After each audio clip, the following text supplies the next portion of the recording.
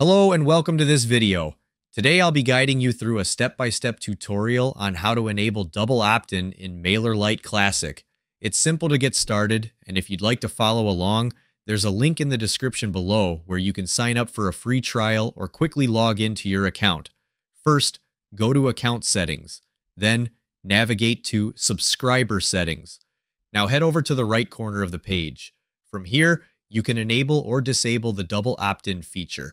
I'm offering a free email list building course in the description below, where you can learn how my team and I generate $3,493 in commissions while growing our email list. The training is completely free right now, so don't miss your chance to check it out. Thank you for watching our videos. We truly appreciate your support.